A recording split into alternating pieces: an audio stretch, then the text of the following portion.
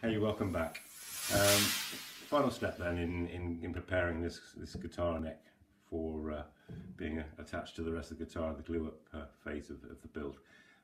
One thing left to do, that is this.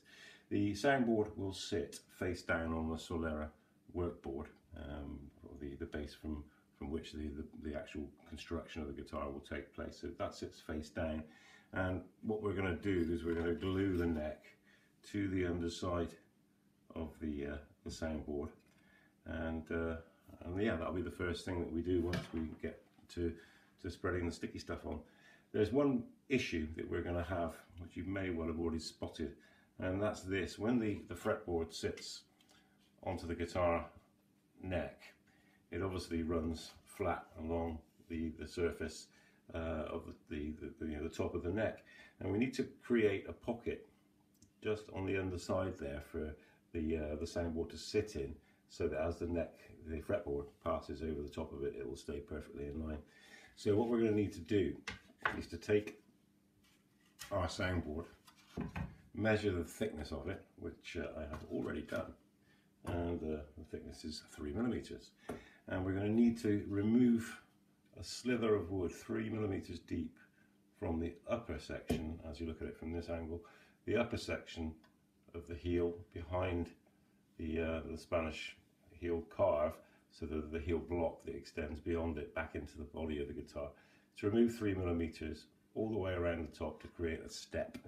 That also incidentally includes the piece of meat that sits in the middle that holds the front to the back, if you like.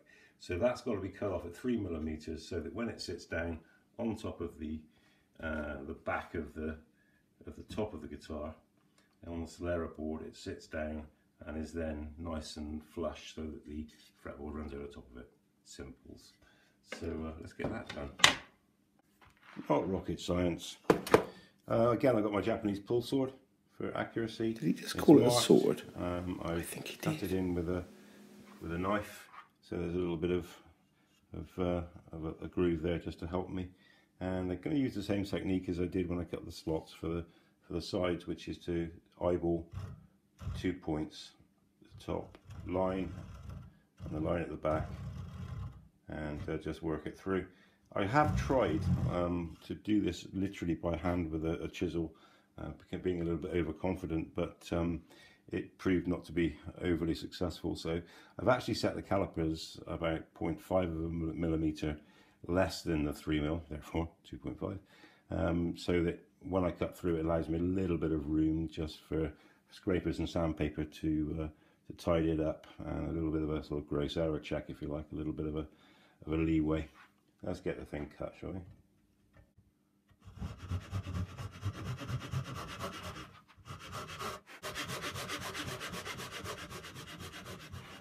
Obviously, just being mindful of the tidy edge here. There is a temptation for the saw to start moving forward as you come down, and we don't want to scag the edge of that. So mindfulness in all things.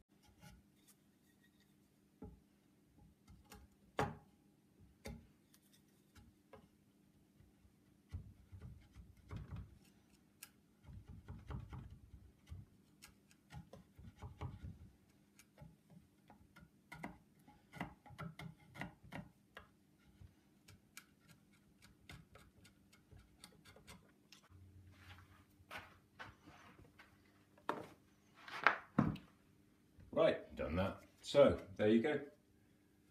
I don't know if you can catch it on there, it's pretty obvious what I'm trying to show you. Obviously it's not perfectly lined up, but from the point of view of the depth and the way that the soundboard now fits over the top of the shoe, over the top of the heel block at the back, runs along the inside of the fretboard and sits all nicely in place. Cool. Almost like I get you now.